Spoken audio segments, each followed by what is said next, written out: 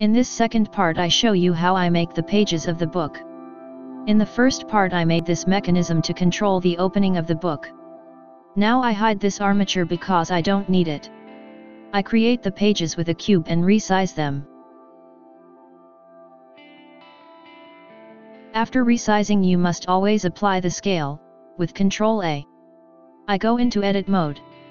I create a loop cut, with CTRL R and press the right mouse button or ESC, to leave it in place. I press V to separate the geometry and then F to fill the face. If I press L I select the whole bottom part, hide it and create the face in the other. I check the normals with the orientation of the faces.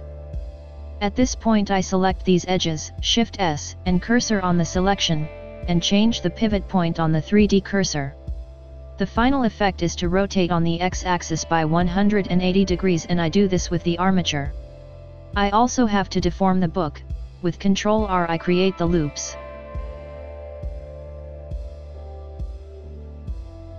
Here I insert the armature. I select the edges and with Shift S select to cursor, and in object mode I insert the armature. I rename the armature.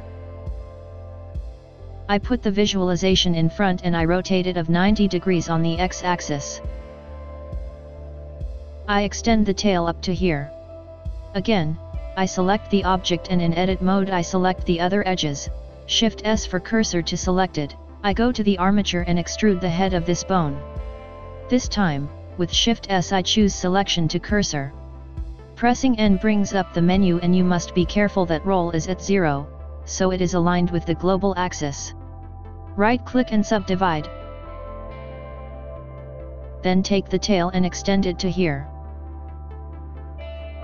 Rename everything.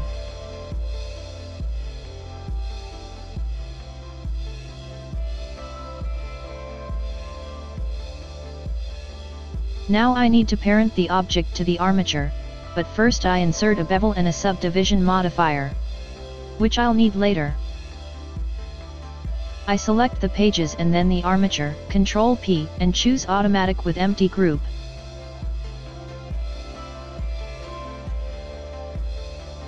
Before assigning the vertices I select the Euler rotation. I select the rest and press CTRL R, and Euler XYZ. This rig is slightly different than what you saw in the video I have on my channel. I had a chance to do some testing and improve on the previous version.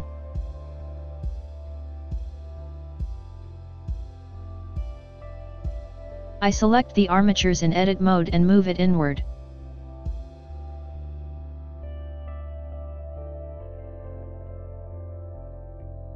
To simplify I rotate the armature in pose mode so when I assign the vertices I see how it is affected. I select with L the bottom pages and assign them to bottom page, and I do the same with the top and the side as you see on the screen. If you don't see it in edit mode, go to the pages armature modifier and select the edit mode view.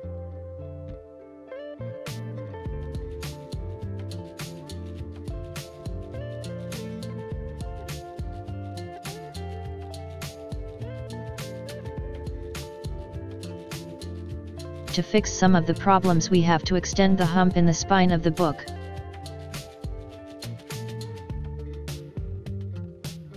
It is not an important step, but it helps. Now we are going to create the mechanism that will allow us to move it in one movement, like we did with the book cover. I select this bone and duplicate it, and shrink the size for easy viewing. I rename it, and it will be our controller.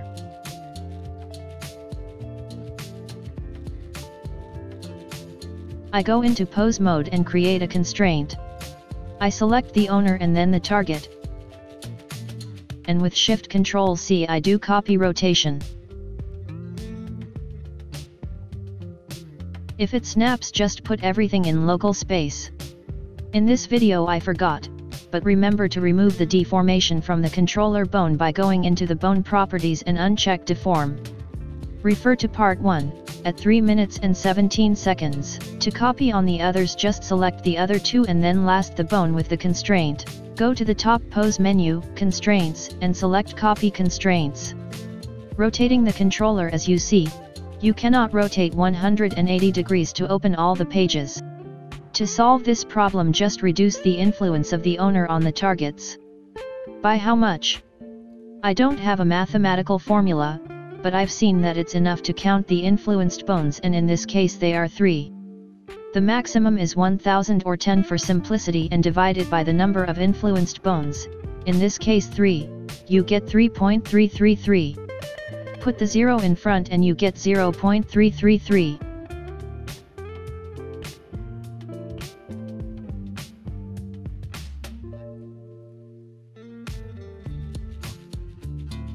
Here it tends to go off beyond a certain threshold. So you don't have to go beyond that. This is a problem I didn't have to solve because I wasn't opening it beyond 180 degrees, so to be honest I didn't even try to solve it. I think it is a similar problem to the inverse kinematic, where the solution is to use a pole target. If you find a solution, write it to me in the comments. Thank you. Now that I've managed to create the controller, I need to modify the shape of the book. First I move the bones I don't need to a different layer for easier visualization. I select the object and go in Object Data Properties. I create a first shape key, that will be the basis, and then I add another one. I put the influence to the maximum. At this point you can change the position of the vertices. The important thing is not to add new vertices compared to the basis. I start to create the shape of a book. Try to follow an image reference to help you.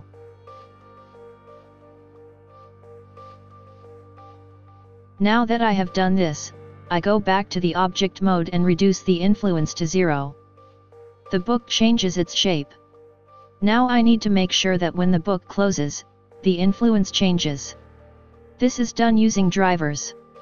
To make it easier, I create a quick animation.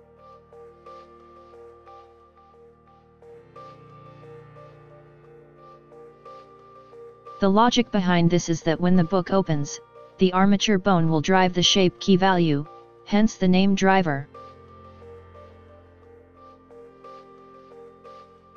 I select the shape key value and press the right mouse button, Add Driver. If the menu disappears, just put Edit Driver. Delete +00 from var and select the object that in this case is the armature, which is inside page. The bone is control inside page, and remember the axis, which is in this case the x-axis of rotation.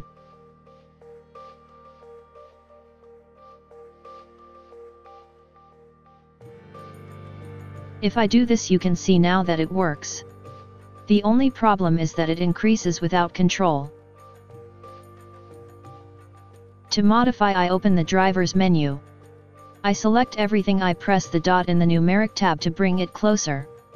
This white gizmo shows me at what point is the influence. And here I see that its maximum peak comes too early. If you press N, you can edit the driver without going to Edit Driver. First I try to see at what point it reaches the maximum. I move the end node and so that when it gets here it is the maximum. Change the keyframe of the driver.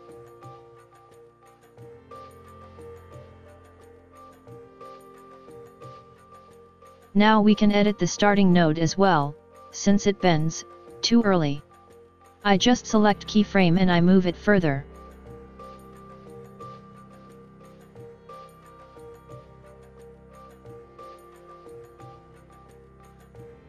Here there is a fold I don't like, and it must be an error of the bevel modifier, that doesn't act above a certain threshold, and so I move the loops a bit, to round off the shape.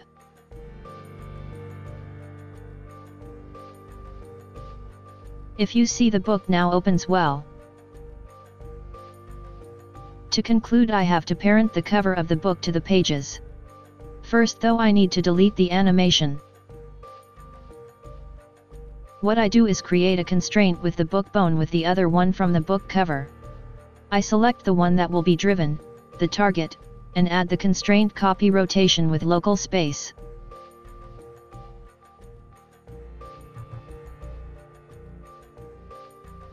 One problem is that when it gets to the middle, the book opens all the way, so we need to change the influence of the cover.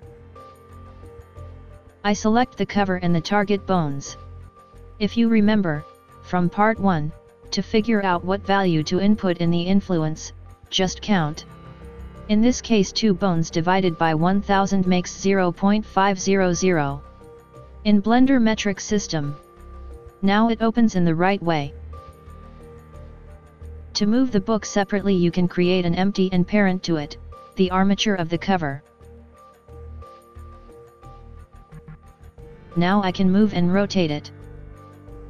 I know this rig is not perfect and there are imperfections, but that's okay. That's because no one can see these imperfections. As an artist I get to choose what I show and hide to the audience. I had 20 days to sculpt, model, do the textures, rig, and animation for everything. My goal was to have a finished product, not a perfect one. And still it turned out really well. I could have animated all the pages and made a better rig, but it would have taken me so long and I didn't even know how to do it. Instead, I preferred to find an easier way, and repurpose the project around that choice. This allowed me to experiment and learn new things. What I've learned from this project, it is not important how many tools and knowledge you have, important is how you use those few that you have. I don't have to look for a perfect product but a finished one. I'll leave a link in the description so you can download this Blender project file. As always, thank you for watching.